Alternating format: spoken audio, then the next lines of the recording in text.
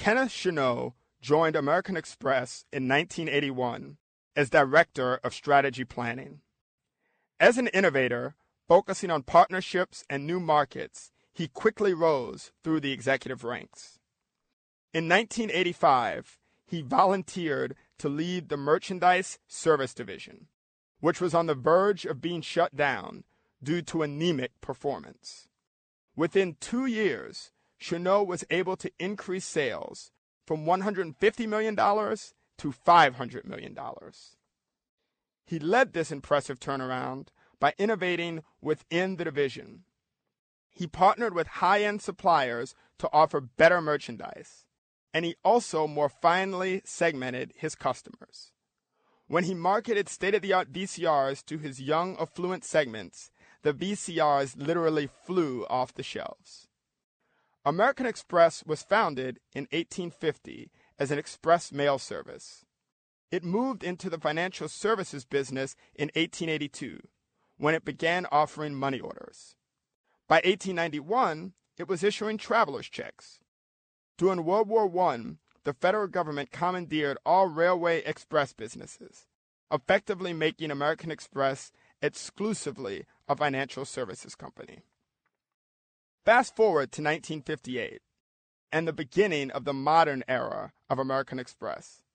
In that year, it first issued the charge card, which more affluent consumers quickly embraced for travel and entertainment expenses.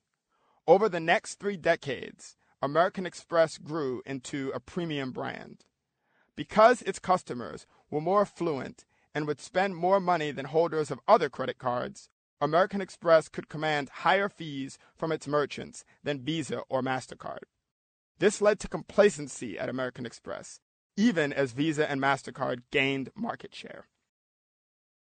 In 1990, Kenneth Chenault was appointed head of the charge card business as a reward for successfully revitalizing the merchandise service division.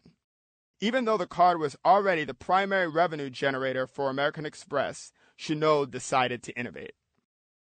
Chenault didn't think the charge card business should focus so heavily on travel and entertainment. He looked to create more partnerships and expand into different markets.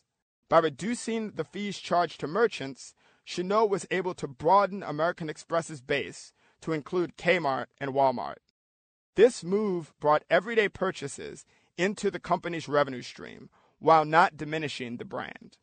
Chenault's ability to diversify the revenue base was critically important to sustaining the business, especially soon after he became CEO. Chenault was promoted to CEO of American Express in January 2001. Later that year, he had to deal with the largest crisis of his career. The headquarters of American Express was right across the street from the World Trade Center. And on September 11, 2001, 11 American Express employees who were conducting business in the towers that morning were killed. His employees were devastated by the attack and the loss of their colleagues. A week after the attack, Chenault held a meeting for all American Express employees at Madison Square Garden. In response to their personal and professional fears, he offered them a plan for the future. He rallied the workers, and they were able to weather the storm, even as travel and entertainment spending dropped by 2/5 after the attack. While this was a significant decline in revenue for the company, the impact was decreased as a result of Chenault bringing the card to new markets and diversifying its revenue streams when he headed the charge card business. As a result of his leadership in the aftermath of the terrorist attack, American Express was able to recover. By the second half of 2002, it was growing again.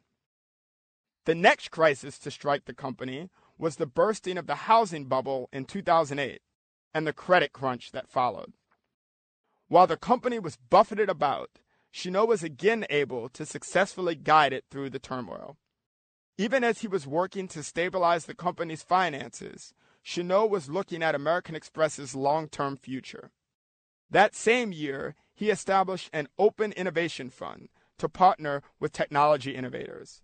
This fund has since grown to $100 million and has resulted in partnerships with Facebook, Foursquare, and Google Wallet, among others. To support the goals of this fund, Chenault has also established American Express Ventures in Silicon Valley to identify and partner with companies developing disruptive technologies in mobile and virtual banking, including new currencies. By partnering with these companies exploring the future of money, Chenault is once again attempting to develop new markets and keep American Express at the forefront of financial innovation.